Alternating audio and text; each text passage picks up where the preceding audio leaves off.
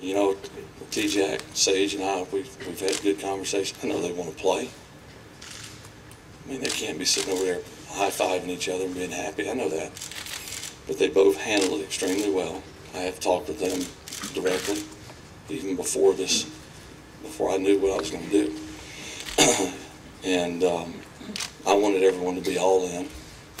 And I think that's why we've been successful here. Good football team, but the chemistry, I think I said that last year in opening press conference, and I know I said it to the team, that more than talent, the chemistry has to come together for any team to be successful. And it came together.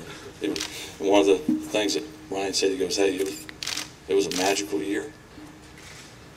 You could win the Super Bowl and it may not be as magical, if you know what I mean.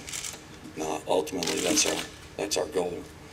But who would have thought it would have been that great?